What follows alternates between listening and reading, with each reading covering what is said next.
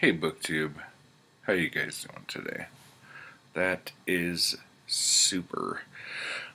Today, well, a couple things. I have to do another TBR because I finished a couple of the books that I thought was going to take me a little bit. So, I finished this, and I finished this, and I'm about halfway through with this. Now, what this video is, as you have seen by the title, I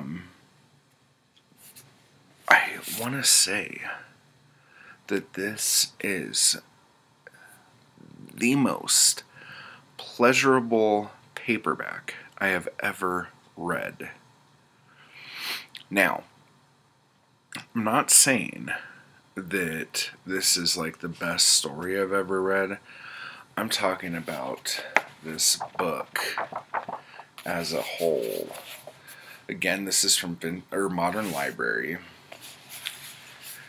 Let's talk about the cover. The cover has a matte finish, but it's not gaudy. Okay, it's not overly matte, if that makes sense. I've had books that have a matte cover that when I read it, I feel like I need to go wash my hands right away. Like, I feel like my hand's covered in some, like, weird powder or something. So that's a pleasure to hold. And my fingers just right over it.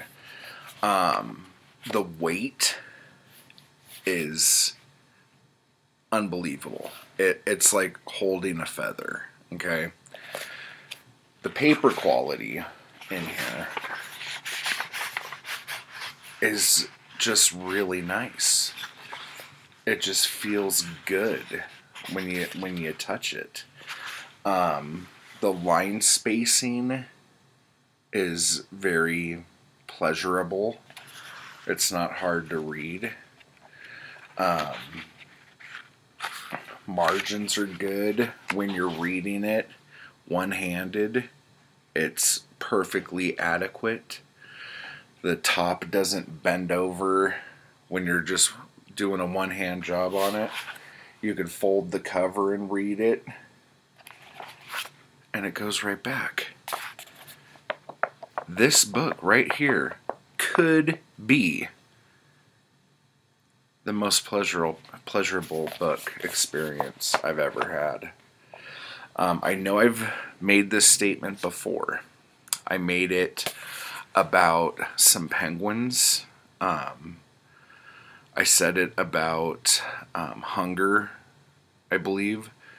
And I said it about, I think there's a couple Echo books, like Bukowski, HarperCollins.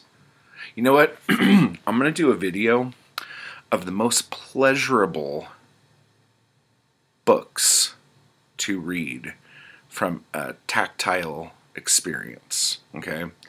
Because I think that's really important. I mean, there's so many different ways to ingest your books now.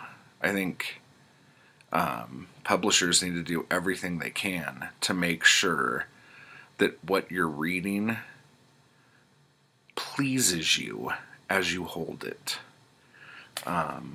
This just feels so good. It's so light. It's probably not very, like, how many pages is this? 155? 156? 156 pages. I mean, it's not a big book, but I mean, good God. This thing is just,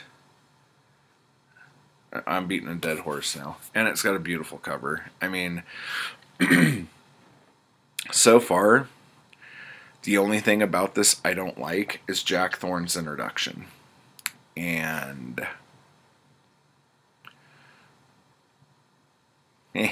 whatevs. But like, this was not a pleasure to hold while I read. The book itself was fucking amazing. I loved it. But this was a chore holding this and flipping through it and everything. But this does have a bitchin' index, and I'll talk about that when I do a book review on it. The index in that book is sick. It just makes that book like such a pleasure to like flip through, even though I just said it wasn't. But dude, this book, oh my gosh. Look at it, look at it. This is just, every paperback should feel like this. Just saying. And when I finish the book, I'll tell you all about it. But yeah, I need to beef up my TBR because after this, all I have left is Batman, which is awesome, but I really don't want to burn through Batman in like a day. I want to savor that. So, shit, I missed the button.